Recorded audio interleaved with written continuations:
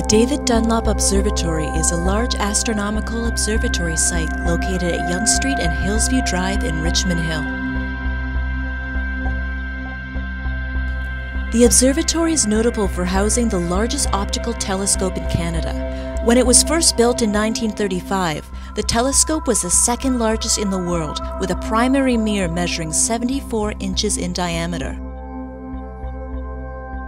The observatory was the vision of Clarence Chant, who was a University of Toronto astronomy professor and a member of the Royal Astronomical Society of Canada. Chant dreamt of a world-class observatory for Canada. In hopes of funding the project, Chant looked to a successful Canadian mining executive named David Dunlap. Dunlap showed a keen interest in astronomy, but passed away before he could commit financially. As a memorial to her late husband, Jessie Donalda Dunlap donated the funds to build the observatory site. The observatory officially opened in May 1935 under the ownership of the University of Toronto.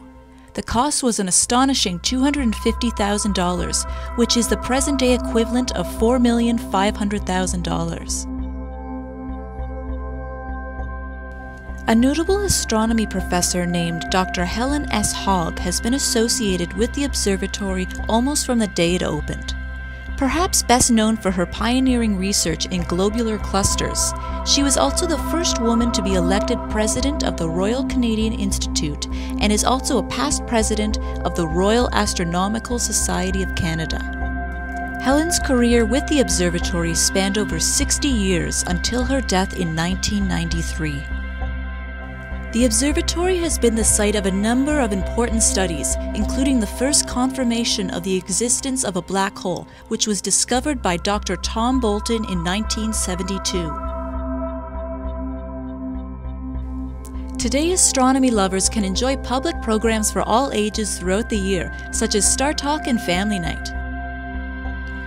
Now under the stewardship of the Royal Astronomical Society of Canada Toronto Centre, the David Dunlap Observatory continues to promote science, literacy, and a better understanding of our universe.